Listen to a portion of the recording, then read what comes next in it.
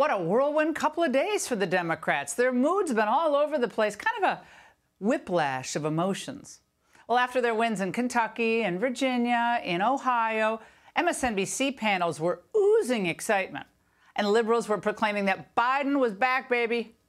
Campaign officials said, we're golden now. But now you can almost feel their heart palpitations because third-party challengers aren't dropping out of the race, more are jumping in.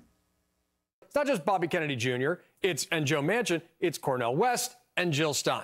That takes the potential threshold of third-party candidates to an unprecedented level. If you have two third-party challengers that get on the ballot in many of these really, really tight states, it could cause a problem for the president. When you do the electoral math, what happens more often than not with a no-labels candidacy is that Donald Trump gets elected to the White House. There will be no country if we don't have historic and epic voting in 2024.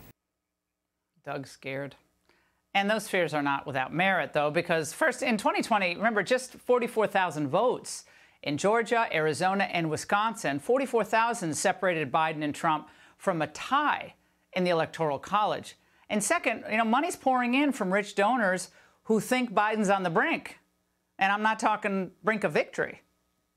Manchin is affiliated with a group called No Labels that is exploring a centrist unity ticket in 2024. They are already on the presidential ballot in 12 states, including several key battlegrounds. Former House Speaker Nancy Pelosi has called No Labels perilous to democracy. Biden has called their efforts a mistake. I bet. And then this from the folks at Puck. Some are whispering about the potential for a brokered convention next summer when Biden could be convinced by party leaders, people he respects, like Obama, Clyburn, Nancy Pelosi, to step down if his numbers are still dismal. I don't think that's going to happen. But I say if these folks are too pessimistic, Joe Biden, look, I think he's getting warmed up. I'm looking on the positive side here. And there's a lot of good news out there. Like he's almost able to dress himself.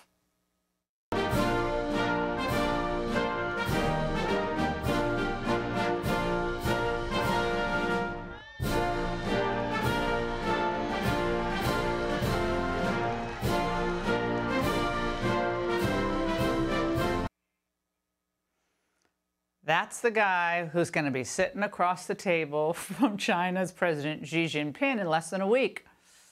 And all indications are that Biden is preparing to begin a new era of capitulation, cooperation with China. Now, we know the complicated negotiations have basically been done by Biden's crack negotiators over the past 6 months or so. He's just there for the photo op. But we know this. What's going to come out of this will be good for China and terrible for us. Because with Biden poised to give up key U.S. leverage, probably the major tariffs on Chinese imports, Xi knows that he can promise and never deliver. Oh, we're going to help you, Joe, on climate change. Yeah, right.